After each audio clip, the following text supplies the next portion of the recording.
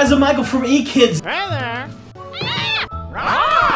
And now we are studying the Old Testament. Woohoo! And I'm really excited about it because, you know, Jesus in the New Testament, when he was asked, like, what's the most important thing about the Old Testament?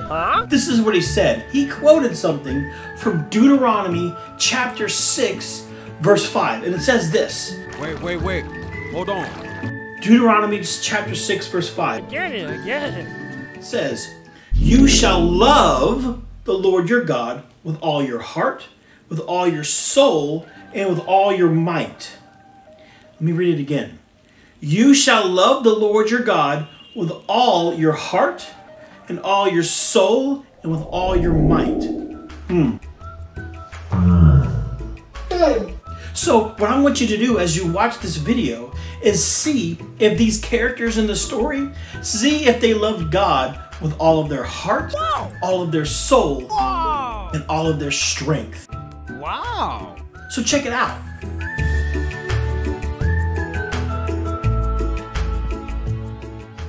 Alright guys, the last time that we talked about David, we were talking about David and Jonathan, and that was 1 Samuel chapter 18. So let's catch up. I got my Bible, and I'm going to look at the table of contents right here, and I'm going to look down until I find 1 Samuel, which I see it, it's on page 239. So I'm going to go to page 239. Boom! 239. There it is, 1 Samuel. And remember, the big numbers are the chapters, the little numbers are the verses. Like these big numbers. See the big number 4 right there? So the big numbers are the chapters. So I need to find the big number or chapter 18. And 18, there it is, the big number 18. And something I want to show you guys, in some Bibles, mine's an English Standard Version, and in an English Standard Version Bible, they have headings. Now I know you can't quite read it, but up here are some really cool things. Like this tells you what's going on in that part of the scripture. See?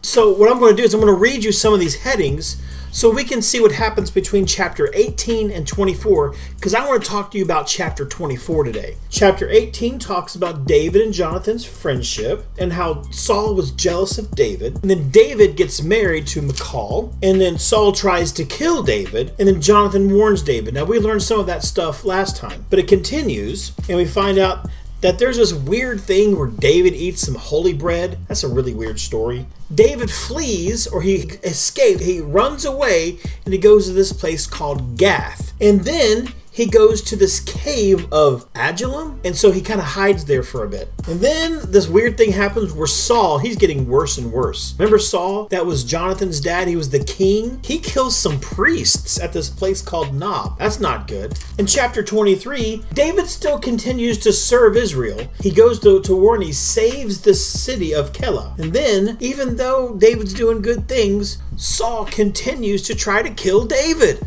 That gets us into chapter 24, where, well, I'm not going to read the heading there because I want you to hear the story. So here we go. 1 Samuel chapter 24. Check it out.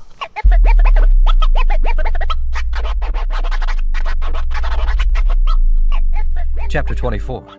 After Saul returned from pursuing the Philistines, he was told, David is in the desert of En-Gedi. So Saul took 3,000 chosen men from all Israel and set out to look for David and his men near the crags of the wild goats. He came to the sheep pens along the way. A cave was there, and Saul went in to relieve himself. David and his men were far back in the cave. The men said, This is the day the Lord spoke of when he said to you, I will give your enemy into your hands for you to deal with as you wish. Then David crept up unnoticed and cut off a corner of Saul's robe. Afterward, David was conscience-stricken for having cut off a corner of his robe. He said to his men, The Lord forbid that I should do such a thing to my master, the Lord's anointed, or lift my hand against him, for he is the anointed of the Lord. With these words, David rebuked his men and did not allow them to attack Saul. And Saul left the cave and went his way. Then David went out of the cave and called out to Saul, My lord the king! When Saul looked behind him, David bowed down and prostrated himself with his face to the ground. He said to Saul, Why do you listen when men say, David is bent on harming you? This day you have seen with your own eyes how the Lord delivered you into my hands in the cave. Some urged me to kill you, but I spared you. I said, I will not lift my hand against my master, because he is the Lord's anointed. See, my father, look at this piece of your robe in my hand. I cut off the corner of your robe but did not kill you. Now understand and recognize that I am not guilty of wrongdoing or rebellion. I have not wronged you, but you are hunting me down to take my life. May the Lord judge between you and me, and may the Lord avenge the wrongs you have done to me. But my hand will not touch you. As the old saying goes, from evildoers come evil deeds, so my hand will not touch you. Against whom has the King of Israel come out? Whom are you pursuing? A dead dog? A flea? May the Lord be our judge and decide between us. May he consider my cause and uphold it. May he vindicate me by delivering me from your hand. When David finished saying this, Saul asked, Is that your voice, David, my son? and he wept aloud. You are more righteous than I. He said, You have treated me well, but I have treated you badly. You have just now told me of the good you did to me. The Lord delivered me into your hands, but you did not kill me. When a man finds his enemy, does he let him get away unharmed? May the Lord reward you well for the way you've treated me today.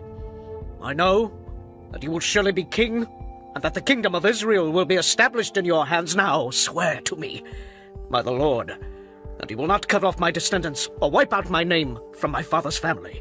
So David gave his oath to Saul. Then Saul returned home, but David and his men went up to the stronghold.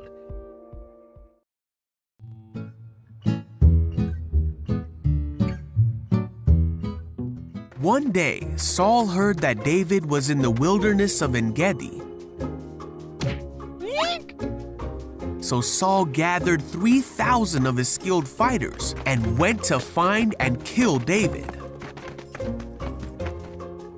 During Saul's search for David, he went in a cave to relieve himself.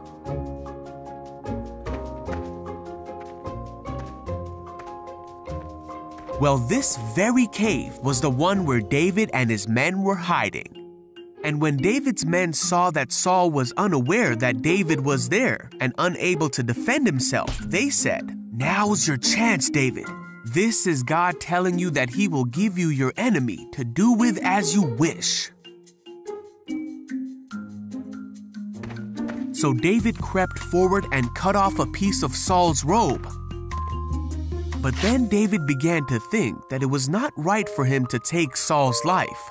For no matter how much hardship and difficulty Saul had caused him, it was still not right for him to hurt the one who God had placed over Israel. So David told his men to back off, and he did not let them kill King Saul. They waited until after Saul had left the cave. And then David ran out of the cave and shouted after Saul, My king! Why do you listen to people who say I am trying to harm you? Look, I cut it off, but I didn't kill you. This proves that I am not trying to harm you and that I have not sinned against you, even though you've been hunting me. David went on to promise that he would never harm Saul. David said that God would be the one to protect David and to rescue him from Saul's power. Saul said, Is that really you, David? And he began to cry. Saul said, You are a better man than I. You have been amazingly kind to me today, for when God put me in a place where you could have killed me, you didn't do it. Who else would have done this? And now I realize that you are surely going to be king, and the kingdom of Israel will flourish under your rule. But promise me that when that happens, you will not kill my family. So David promised that he would not hurt Saul's family, and they left each other in peace.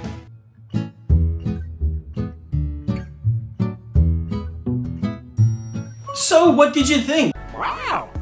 Did these characters really show that they loved God with all of their heart, Yep. all their soul, Yep. and all of their strength? Yep. What do you think? And you know, just as importantly, what about you? What can you learn from these characters to see how you can love God with all of your heart, all of your mind, all of your soul, all of your strength? That's a good point. How can you love God with everything you have? All right, guys, that's all I have for you this week. Love you. Bye. See ya. You shall love the Lord your God with all your heart and all your soul and with all your might.